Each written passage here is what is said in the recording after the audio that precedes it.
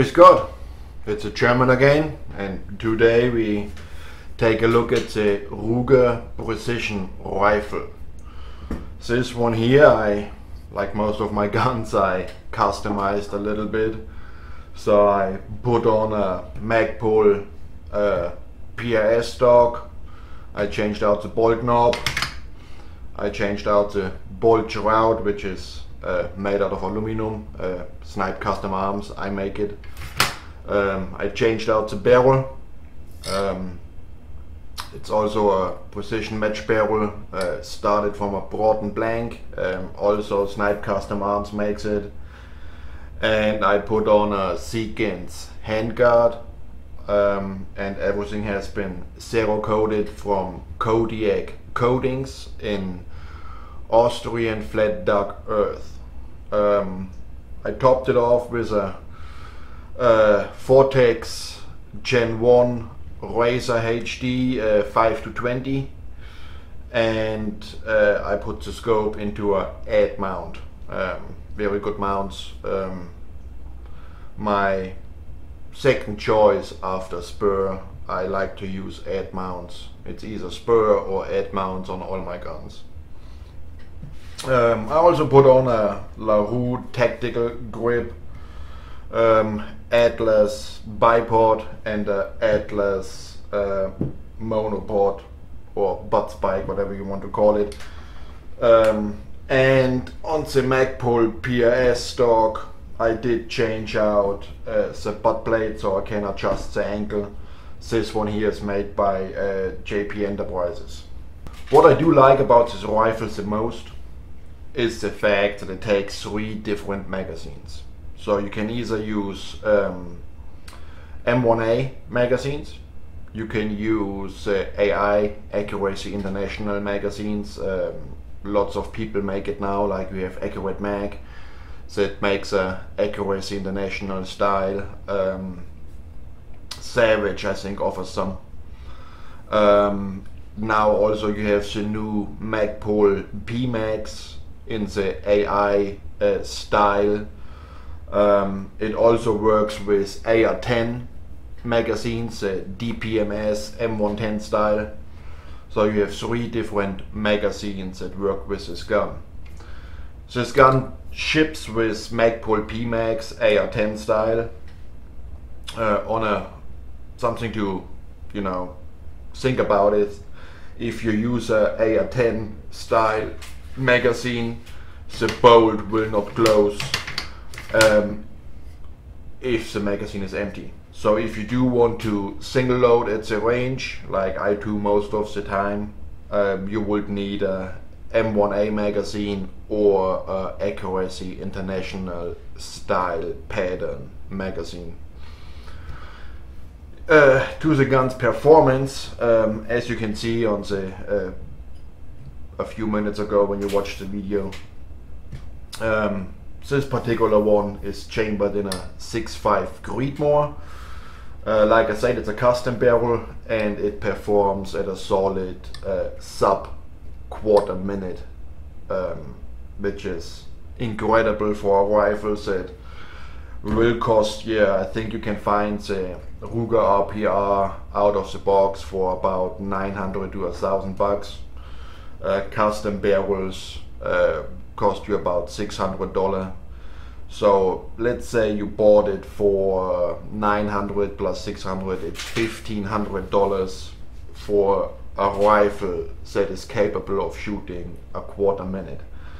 A quarter minute is really small. I mean, it's a lot of full-blown custom rifles costing, $3,000 and more have a hard time keeping the accuracy at a quarter minute at 100 yards. This one here is no problem, which makes it, in my book, the best precision bang for your buck.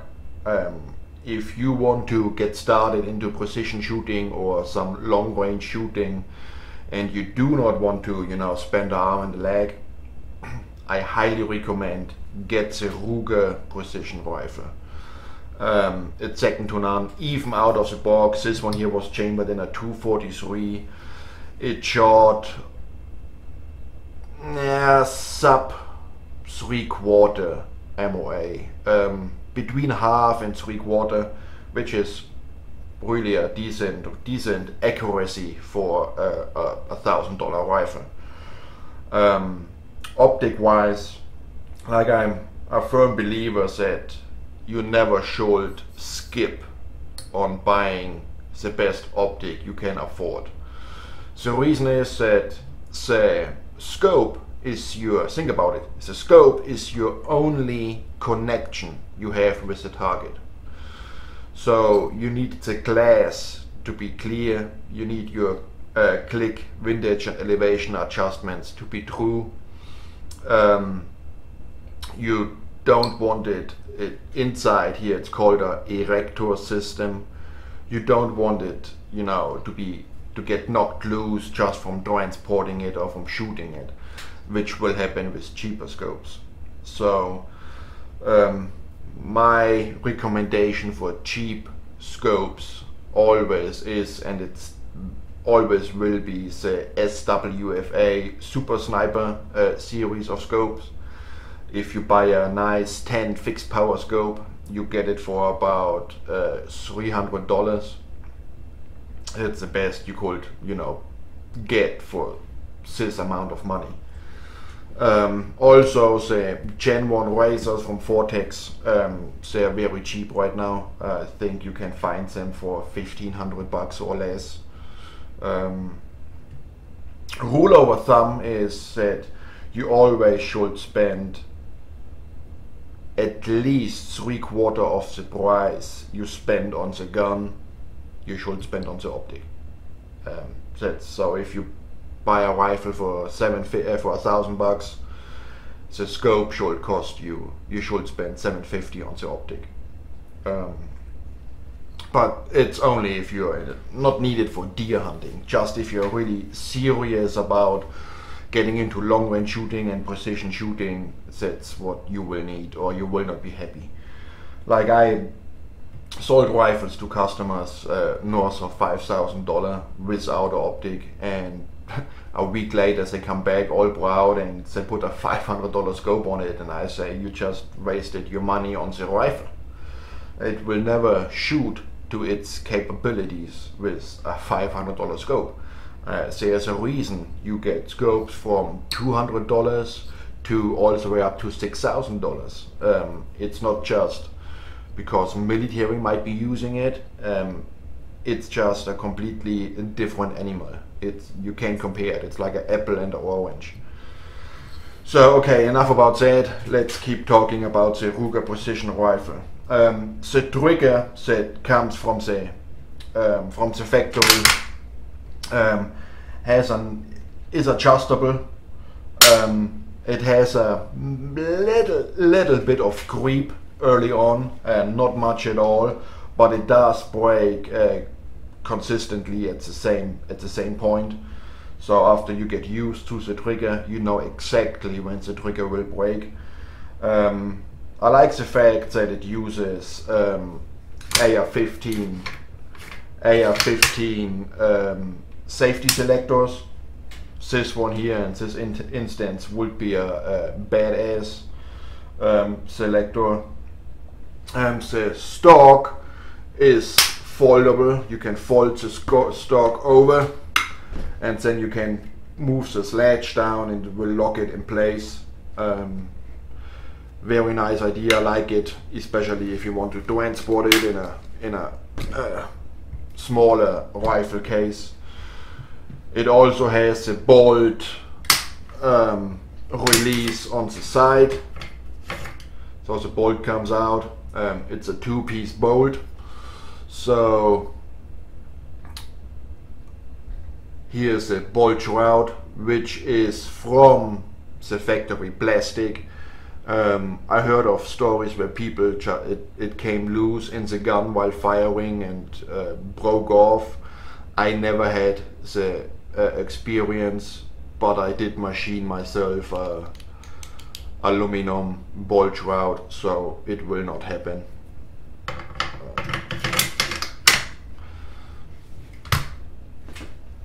Um, handguard selection for the Ruger precision rifle is quite difficult. Even though they claim that regular AR-15 handguards will fit, which is partial true. It does use a regular AR-15 barrel nut, not really to lock the barrel in. The barrel nut from the AR-15 is only used to hold the handguard on, but here's now the problem. Because it uses a different barrel nut, much like a Savage rifle, to hold the barrel on, you have a big gap in between the Picatinny rail on the receiver and your Picatinny rail on top of your handguard. It just doesn't go all the way flush back because you have the other barrel nut, the Ruger barrel nut, in between. So even though they do fit and hold and mount just fine, you will have a gap in between which doesn't look good. It would have been the same with the Sequence handguard, but I just, machined the barrel differently, or you could machine the barrel nut that holds the handguard on to get rid of the gap. That's what I did here. This rifle, I fired now approximately 300-400 rounds with it. It's a blast to shoot. I like how easy and fast and smooth the action cycles. That's a big plus. Like I said, the trigger pull is good enough. I'm pretty sure soon we will have aftermarket triggers available. But here's the other thing that I try to tell people or newcomers all the time is, let's for example take a Remington 700. Everybody wants to put in a lighter trigger pull. I need a lighter trigger pull. The problem is you will not learn anything if you put your 8-ounce or 1-pound trigger in your gun. Even if the trigger pull is 6 pounds, or let's call it 8 pounds, you still can shoot precise at 1,000 yards if you have proper trigger control. So now if you're a newcomer and you switch to a 1 or 2 pound trigger, you will never learn the proper trigger control. It just ain't gonna happen. What a lighter trigger will do for a newcomer to precision or long range shooting is it will mask your error in the trigger manipulation. So I would highly recommend stay away from an aftermarket trigger till you better or improved your shooting skills using a heavier trigger.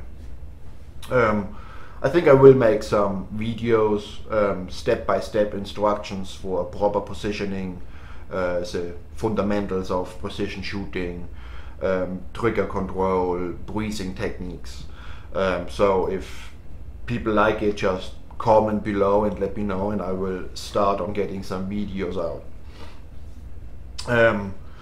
So like I said, if you think about buying the Ruger RPR, do it. It is the best precision / long range rifle, capable rifle out there for $1,000 out of the box. It's a fact. I like Remingtons. I use most of my custom builds are built on a Remington action, but no Remington out of the box will perform like this one does. You gotta pay $1,500 or $1,800 for some souped up Remington out of the box, but for $1,000 nothing can beat the Ruger precision rifle. So that's the reason I have one. I'm planning on shooting a few competitions with it. We will see how it holds up, at a competition environment, something like a precision rifle series, or I will go back next year to Texas to shoot the Bushnell Brawl. I'm highly considering taking this rifle just to see what I can do with it. The scope base on top of the receiver has already 20 minutes of angle built in, So it basically makes your scope sit in an angle which will give you more elevation adjustment going out to greater range. I like that. It's a good idea to do that. Obviously the Picatinny rail on the handguard has 0 MOA, but I mean, you don't need it. Also, if you would, you know, got some money left and you buy your PVS 14 night vision device or something like that to shoot some coyotes at night or other things. Yeah, again, if you think about buying it, get it. You will not regret it. So thanks for watching. If you liked my video, like always, click the like button below. If you're not subscribed to my channel, please click the subscribe button up here. Yeah, so have a good day. Enjoy your freedoms with firearms. Go shoot. If you're not a member of the NRA, I would highly recommend you become a member of the NRA, because I'm a firm believer, if you are not in the game, get out of the stadium. That's just how it is. You either join, you like firearms, you join the NRA, or you don't join the NRA and just don't even own firearms. So they protect your freedom. Okay, enough said. Auf Wiedersehen.